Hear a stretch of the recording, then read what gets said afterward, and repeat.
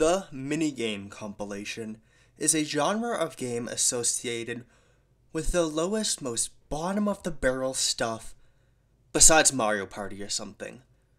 But do you know what the true key to success and quality is in this genre? Just make the minigames tiny and put like 1,000 of them in, and thus the microgame was born.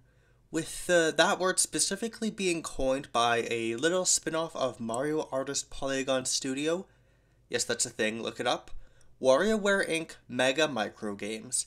And ever since I played Game Man Wario for the Nintendo Wii U, I've really liked the series and found it super fun. If I had to describe what makes WarioWare so interesting, I would say communication. You get one single word to tell you how to do each microgame, and the way they get you to understand that in less than a second is fascinating to me. As I think more and more about the design of this classic series, I thought it'd be fun to take a brief look at a few other series with the same basic premise as WarioWare, and to see how they approach the microgame concept, or just how they play in general, or just to see some other highlights of the genre I love. To be clear, these aren't actually rip-offs of WarioWare or anything. I'm just looking at them because they're similar gameplay-wise. Let's start with the first game to be discussed, Point Blank DS. Point Blank is a light gun series by Bandai Namco, most popular on the PS1 and arcades, with it being similar to what would later become the WarioWare series. Just little minigames based around shooty stuff. That's gonna be hard to acquire, so luckily we have a game without any of that. Point Blank DS. It's an entry on the DS utilizing touch controls instead of the usual light gun affair. And it even pulls minigames from across the Point Blank trilogy. Consider it Point Blank Mania. So yes, this game controls with you tapping little targets to shoot on, and no, it doesn't feel ideal to me. There's a certain rapid fireness you need to apply, and it feels pretty awkward to have to tap the screen a lot. It doesn't really feel like the minigames were designed around it, because they weren't. They were made for a gun and arcades, and if you're gonna do that Point Blank Mania thing, I don't think you should make it the DS game. They're definitely possible, just not the best, really. And some of them don't even seem possible, just because you have to be so fast with your tapping. Honestly, it might just be that I couldn't find my stylus, so I had to use it with my fat fingies, obscuring more of the screen. But I don't exactly know if a stylus would have fixed that, and hey, just gonna put it out there, when I played WarioWare Touched without a stylus, it didn't feel bad at all. This definitely isn't a deal breaker, but it did make it feel just slightly off in a fundamental way to me. I have this game on DS, but I played it on an emulator for footage, and yes, that makes it worse. Look, I don't usually suck this much, okay? I do suck, just not to that degree. My footage is atrocious. I know. Minigames are a bit longer than you'll probably be expecting, and they actually require quite a lot of smart thinking from you. They're usually the expected arcade stuff. Shoot the criminals and avoid the civilians, or shoot these numbers in order. There's a lot of them, and they're pretty addicting at times. They almost lean more into chaos than the quick, don't make a mistake of WarioWare. There's something just really fun about having to have quick reaction time, while you spot targets as they come on screen and everything. The gameplay is frantic and chaotic and fun. The minigames definitely have a lot of charm to them, which a game like this needs, and the entire game is cartoonish and silly. Even the protagonists of this game, Dr. Don and Dr. Dan, look like Ernie and Bert if they were South Park Canadians. Also, when I look them up, the first result is from the Germa wiki, so I bet there's some story there. The point blank, if you will, of this section is that the game is hard to hate because it's cartoony and silly, and the game has you doing stuff like shooting sheep until they're sheared. Like, that's funny.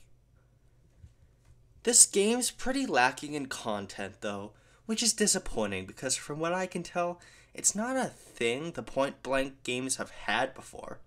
The first game had a whole RPG mode, But here you get an arcade mode where you play through each game in varying difficulties. There's also a versus and free play mode, but the big new gameplay mode here is called Brain Massage. It's just kind of the same thing as arcade mode. It's a collection of the already existing minigames, but put in different orders, and I don't know why this is the big new mode that's on the front of the box. They even removed the protagonists from the box for this stupid mode. It is probably the gameplay mode I spend most of the time with, but even then it's really not that different at all from arcade mode. So your two options are basically play these minigames or play these minigames. It was a little disappointing. I wish this game was more substantial. Point Blank DS is a title I'm heavily mixed on, but just from playing the thing I can tell the series it comes from is at least great. That's kinda all I can really say on this game, to be honest. It's pretty short and it ends up lacking after a while. Next up is probably the more famous game with a similar format to WarioWare, Rhythm Heaven. From one insubstantial game to another that has more content than WarioWare, Rhythm Heaven is another Nintendo series, and it is often compared to WarioWare. It even got some of its characters put into WarioWare at some point. It's a big cult classic too, even if, again, talking about WarioWare, it hasn't received as many titles as it. Of course, the biggest change is the fact that it's all controlled by rhythm and the flow of each game, which makes it a very different experience. The specific entry I'm playing here is the first game on Game Boy Advance. It's Japan exclusive, but I played an English patch, so it won't affect me too much. Although there was one game where you had to look in either direction depending on what directive you receive, spoken in Japanese. But I've seen Parasite the Maxim, so I know what the word left is in Japanese. Most people refer to this game as Rhythm Tengoku to differentiate it from Rhythm Heaven on DS, but just know I'm talking about the GBA version. I am still calling it Rhythm Heaven though. I don't have a good sense of rhythm. I just don't. This game was brutal to me. Blame my elementary school's cut music program. There are 8 sets to play through where you beat that set's games, which are themed about rhythm. Stuff like being a karate master and hitting objects in time, or clapping in time to rhythm, as a monkey. Technically, you could boil down most of the gameplay to press a button in time, but the music is so different, and rhythm is timed so different as well, so they all drastically feel different. The visuals are super iconic as well, and there are tons of these games. This contributes to a sense that you really need to master these stages, and they can be pretty unforgiving if you're if you have trouble getting the hang of their rhythm. And the way this game offers criticism on how to be better at them, or encourages you to go forward, is a little, I don't know. To prevent someone from brute forcing everything, this game attempts to give you constructive criticism on how you can improve, but it only says what you did wrong. It's great that they have that, and it's great that they can recognize this, but it just feels frustrating after a while. I'll be stuck at a level because I struggle to time button presses when the screen gets dark, so the game will tell me, you need to see in the dark. I can fucking see that! It leaves you to find strategies completely on your own when it wouldn't be that hard to just give advice. It does at least tell you if you got one part well but failed overall, which is also super fantastic. And it definitely helps keep you more motivated. You might think this seems like an odd point to talk about so much, but remember this is Nintendo, and being accessible to plenty of people is a goal for this game. The fact that those critiques even exist is evidence of this. There's also a cute little coffee shop which you're intended to go to if you struggle at a level, so I thought they would be able to give you more advice, but all it really does is give you the option to skip a level. It's a coffee shop, why couldn't they make this thing cozier? I do hope Nintendo makes this aspect a bit better in the future, since the Rhythm Heaven sequels are much more casual oriented since it was on the DS and Wii, and Beyonce advertised it. I haven't talked about the best part of Rhythm Heaven yet, though, and that is the remixes. There's 8, one at the end of each stage, and I think these are why Rhythm Heaven is such a cult classic, and it's sort of had a resurgence as of late. They put together all the stages in one song, and it's beautiful. As you switch between every stage you spent so long mastering. WarioWare technically has remix stages, and yes, I like them, but they do kind of feel like filler compared to these. Here, they're most of what you play for. It's really cool how if you see perfect footage of someone playing, you can't really tell what you control. It just looks like a video. It makes it look really impressive, and videos of these remixes have become pretty popular. I've even had friends who aren't really into money games or Nintendo games who have mentioned Rhythm Heaven just because they find videos of it cool, even though it's somewhat obscure as far as Nintendo stuff goes. And that is great. It's great.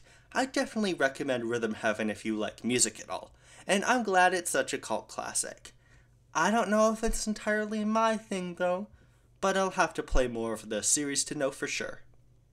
Next up is the game Super Bishi Boshi Champ. The Bishi Boshi series is a series of games on arcade by Konami, which alongside Point Blank set the scene for WarioWare.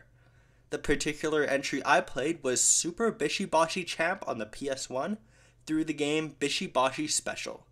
It's really meant to be played with multiple players, but one is possible. So this game is basically a full game version of those challenges from WarioWare, while multiple people play through a series of mini-games. For the most part, they're pretty fun. You get a good variety of different types of games. And I also noticed how there are a lot of games where you press a certain button according to what color an object is on screen. So pray you're not colorblind. Or playing on emulator with something other than a PlayStation controller. It's pretty unique though, and you do get some pretty cool sorts of minigames. Mostly though, if you know WarioWare, these things won't be too out of the ordinary. But the minigames are less micro, as they have a brief blurb to explain how to play them. So there's not necessarily as much of a flow with these games, just a series of games. I would say the biggest issue in this game is how stupidly long the arcade mode. There's like 40 stages, because the game just has to show off all of its micro or mini games in one take. And it takes so long, it would basically be unbeatable on an actual arcade machine. If you play like 20 minigames, that should really be enough. I know I'm kind of struggling to say too much original on this game, but I can assure you it's not because it's bad. The game's just a lot of what we've already been seeing in a more simplistic fashion, since it did establish a lot of those tropes. Still, I'm sure with multiple people it could be a blast. I do really hope this series comes back, so we could see how it would continue. Insert Konami Pachinko joke here. It's best suited to arcade chaos, which unfortunately means it has a harder time to keep going on in the modern day if it can't adapt to hardware, like those series I mentioned, WarioWare, Point Blank, and Rhythm Heaven. Although, its name is the most fun to say out of all of these. Bishi Boshi. Bishi Boshi. Bishi Boshi. Coincidentally, I have no idea how to say the name of this following game. I think Nitor Inc. Sure, here's Nitor Inc. Toho Micro Games. Our last game is a parody of the WarioWare series that's also a parody of Toho Project. Meaning this is technically the first Toho game I ever played, even if it's a fan game. It fits pretty well considering Ashley's basically already a Toho character. It's a free demo available on Steam, so do note it is not a full release. Even still, I think it might be my favorite of these games. Right off the bat, this is the one that's the most similar to WarioWare, sharing a lot of the aesthetic similarities, and a microgame flow. Even having the same type of boss minigame, but hold off on those accusations of plagiarizing a billion-dollar corporation, cause this game is absolutely constructive. It's played on mouse and keyboard, which allows you to swap between playing them between microgames. So each game is built around either a keypad or a mouse. It reminds me of the way games like WarioWare Smooth Moves make you swap form baton positions between games in a quick and snappy way. And it's really how all WarioWare sequels differentiate them, by having a gimmick like a new control scheme or something. So this absolutely feels fresh and new. It's something Nintendo could never do. Beyond PC.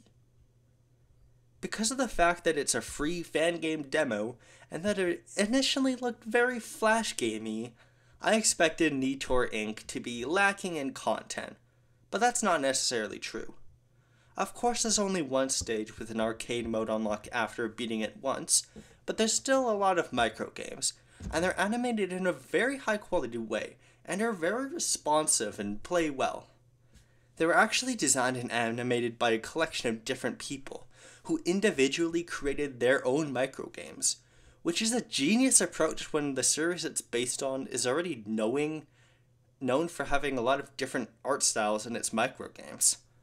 A lot of them were very obviously made in paint, but there's still a variety of art styles, and even some sprite art in there for good measure.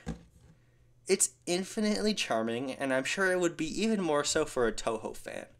That may be a series I'm not familiar with, but I do admire its fandom's whole sense of creativity and collaborative spirit, and it shows here.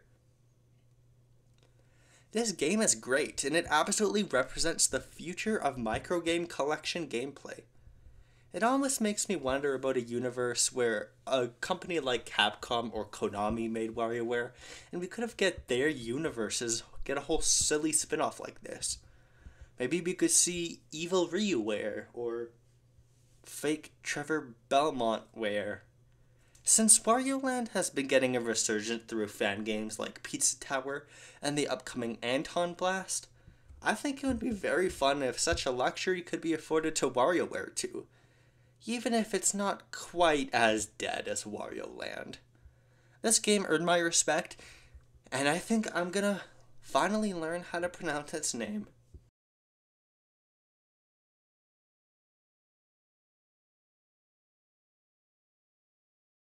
Kawashiro Nitori. I basically got it right. Fantastic.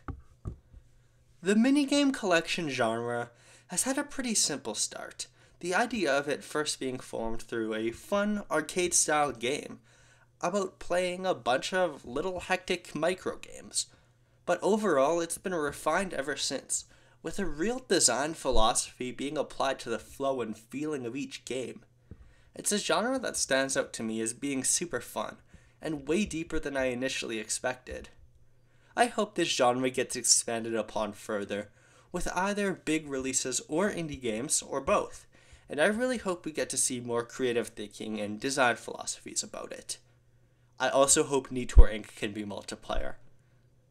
I'll just say this. I started this project because I was interested in games that feel like WarioWare. I ended it wanting more games that feel like WarioWare. I guess you could say I wanted fun, and Wario showed me fun. Yeah, like Wario was showing me all those games. Thank you so much for watching, and I'll see you later.